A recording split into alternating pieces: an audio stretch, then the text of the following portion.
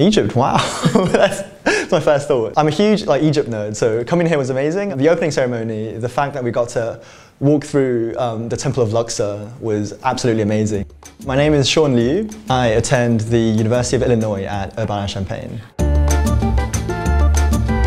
I'm from Taiwan, so I actually grew up in the UK for a little bit, so I spent a few years there, and hence the accent. I actually started doing competitive programming in the 9th grade with a bunch of high school friends.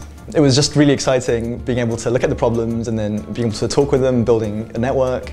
After high school, we went to our respective colleges, and it was just nice to know that there was a community everywhere doing competitive programming. My other passions, I dance, so I'm in a dance, I guess, freestyle group at the University of Illinois. And I also, I speed cube, which is when you solve the Rubiks Cube as fast as you can. And yeah, these are What's your fastest time? For the 3x3, it's about 8 seconds, 8 something. But that doesn't happen very often. The Rubiks Cube has two aspects to it. One is more technical, trying to get the repetitive algorithms down as fast as possible. And then there's a very obvious parallel at ICPC where you need to know the fundamentals, you need to drill them.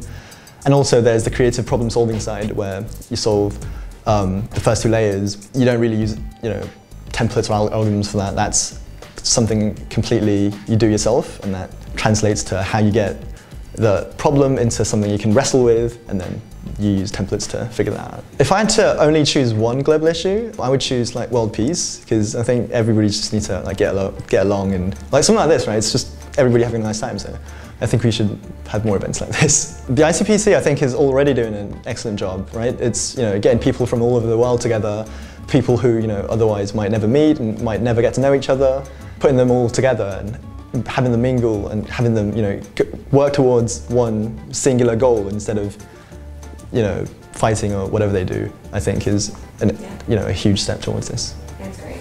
Yeah.